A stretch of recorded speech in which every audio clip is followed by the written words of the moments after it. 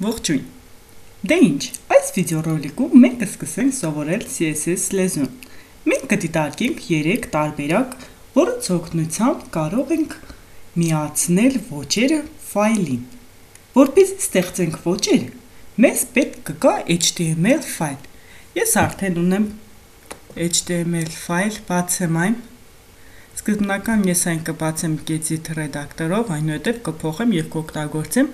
իմ ամենօրյա Vim ռեդակտորը։ Բացենք HTML ֆայլը։ Գոյություն ունի 3 տարբերակ, որոնց միջոցով կարող ենք գրել մենք ստայլեր։ Առաջին տարբերակը ամենապարզ տարբերակն է, երբ որ ուզում ենք որոշակի ստայլ գրել որևէ կոնկրետ ատրիբուտի համար։ Օրինակ, p-tag-ին տանք որոշակի ստայլ։ Դրա համար կգրենք style ատրիբուտը եւ չակերտների մեջ կգրենք, օրինակ ուզում ենք, որ այն լինի կարմիր գույնի, գրեցի color red, պահպանենք և նայենք արդյունքը բրաուզերով, բացենք մեր index.html ֆայլը, թող նայենք Firefox-ով։ Ահա, եթե տեսնում եք, առաջին պարբերությունը առանձնացվել է և գրվել է կարմիր գույնով, ինչպես որ մենք դիտարկել ենք։ Այստեղ գույնը կարող են գրառել 3 ձևով։ Կարող են գրառել կոդի, գույնի կոդը, եկեք ավելի լավ է ես ձեզ ցույց կտամ մի կայք, որտեղից կարող ենք ընտրել մենք կոնկրետ գույնը։ Դա HTML colors codes.com կայքն է։ Ահա, եթե նայում ենք, այստեղից կարող ենք ընտրել ցանկացած գույն։ Ընտրելով որևէ գույն, այստեղ կերևա նրա կոդը եւ կարող ենք տեղադրել հենց այս կոդը։ Եկեք միանգամից տեղադրենք որևէ կոդ, օրինակ տեղադրենք այս կարմիրը։ Տեսեք, 3 տարբերակով կարող ենք գրառել այս բառը, այս կոդը կամ RGB-ով թվերով։ Եկեք այժմ փորձենք այս մի տարբերակով։ Տեղադրենք այստեղ red-ի տեղը։ Ոյ, ինչ որ իմ մոտ լավ չստացվեց։ Ահա, պահպանենք և նայենք արդյունքը բրաուզերով։ Ահա, ինչպես տեսնում եք, փոխվել է գույնը, արդեն ստացել ենք այս տեսքով գույն։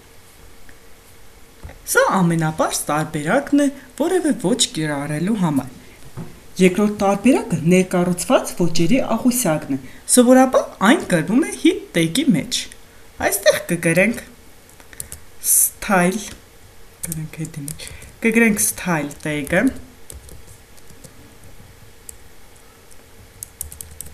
կփակենք այն և style tag-ը ունի type ատրիբուտը։ Կգրենք type-ը հավասար է text CSS։ Այսինքն, այսպես ասած, թե ինչ է կատարվում այս տեգերի մեջ։ Այստեղ կարող ենք արդեն գրառել մեր ստայլը։ Օրինակ, եկենք մեր body-ին, այնուհետև այն բացվում է փակագիծը և փակում ենք փակագծերը։ Առանձնակի որևէ տարբերություն չկա, կարող ենք փակագիծը փակել հենց այստեղ, նույն տողով, իրար կողքի, բայց այսպես գեղեցկության համար ու ընթերնելի լինելու համար ես գրառեցի հաջորդ։ Այժմ եկեք body-ին տանք որոշակի ստայլ, օրինակ թող լինի background color-ը, թող լինի blue, կապույտ գույնի։ Անպայման պետք է դնել կետ ստորագետ, հիշեք, ամեն մի ստայլ գրելուց հետո վերջում պետք է դնել կետ ստորագետ։ Եթե մի հատ է, կարող ենք և չդնել, սխալ չի լինի, բայց եթե ունենք մի քանի հատ, դրվում է, բայց եկեք միշտ դրեք, որպեսզի հետագայում սխալ չառաջանա։ Պահպանենք արդյունքը և նայենք բրաուզերով։ Նախնական ունեինք այս տարբերակը, էջը թարմացնենք, ահա, մեր էջը արդեն ստացավ կապույտ գույնի ֆոն։ Այժմ երրորդ տարբերակի մասին։ Երրորդ տարբերակը սա առանցին ֆայլի օգնությամբ է կատարվում, որը ամենատարածված ու ես կասեի ամենաճիշտ տարբերակն է, որը հիմա մենք կսովորենք։ Որպեսզի ստեղծենք ոճեր նոր ֆայլում, դրա համար նախ եւ առաջ պետք է ստեղծենք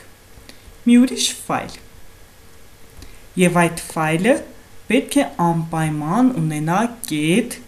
CSS ընդլայնումը։ Անունը դնենք թող լինի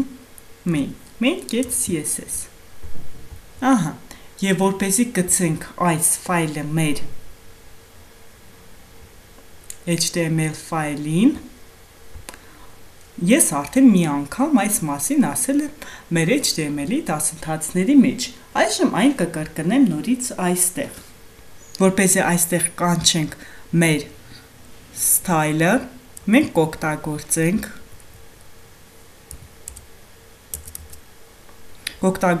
link tag-ը, ընդ որում անպայման կաչվում է hip tag-ի մեջ։ Ունի relation attribute-ը, որին կգրենք style sheet, ունի նաև type attribute-ը, որը կգրենք links text, CSS և href attribute-ը, որի մեջ կգրարենք մեր ոճի ճանապարհը, քանի որ ինչպես այստեղ տեսնում եք, մեր եւ HTML ֆայլը եւ CSS ֆայլը գտնվում են նույն տարանի մեջ, այստեղ կգրարեմ ուղղակի main.css։ Ահա, պահպանենք։ Այնուհետև այս բոլոր ստայլերը ես կտեղափոխեմ մեր ֆայլի մեջ։ Վերցնենք, ընդ որում արդեն CSS ֆայլի մեջ պետք չէ որ գրենք որոշակի style tag-եր, այստեղ միանգամից կգրարվի հենց այս մասը, ոճային մասը, եւ բացենք մեր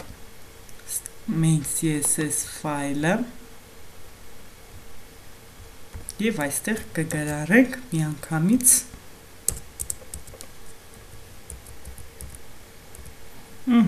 միանգամից կգրեմ ուղղակի ոճը։ Եկեք այս base tile-ներ տեղափոխենք այնտեղ։ Ստեղից Ctrl+X անենք, ստեղ գրենք մեր պետ, թող ունենա, color-ը լինի այսպես և փակենք, պահպանենք մեր ֆայլը, այստեղ ջնջենք base tile-ը, ջնջենք նաև այս tile-ը, պահպանենք մեր ֆայլը, եկեք սկզբից նախ ջնջեմ այս տողը և նայենք, նախնական ունենք այս տարբերակը, այնուհետև կկանչենք այստեղ մեր ֆայլը, CSS ֆայլը, պահպանենք և նայենք արդյունքը, ահան, այսպիսով արդեն ունեցանք մեր ոճերը, որոնք որ հայտարարել ենք main CSS ֆայլում։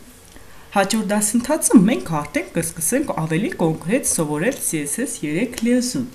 Այս դասընթացում ուղղակի սովորեցինք ինչպես կանչել և ինչպես օգտագործել ոճերը մեր HTML ֆայլի համար։